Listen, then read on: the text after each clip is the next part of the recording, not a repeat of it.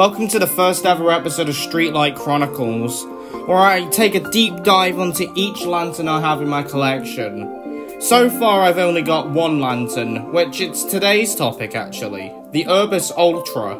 The Urbis Altra was a very common street lantern used in Staffordshire, and it still kind of gets used to this day to replace broken LEDs.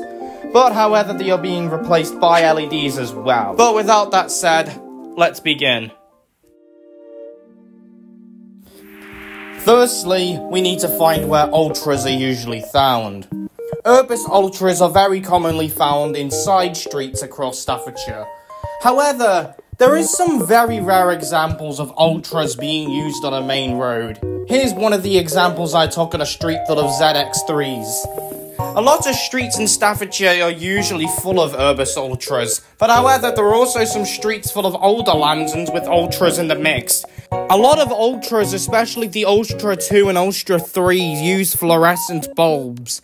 Ultra 2s usually commonly use the 36-watt bulbs, while the Ultra 3, its longer brother, uses a 55-watt fluorescent bulb. In conclusion, the Urbis Ultra is one of my favourite street lanterns out there.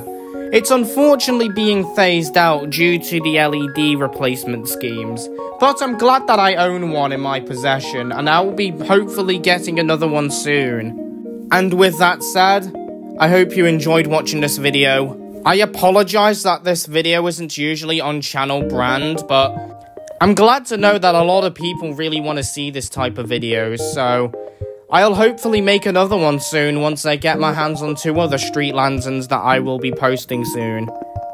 Anyway, thank you for watching, and I'll see you on my next upload. Bye.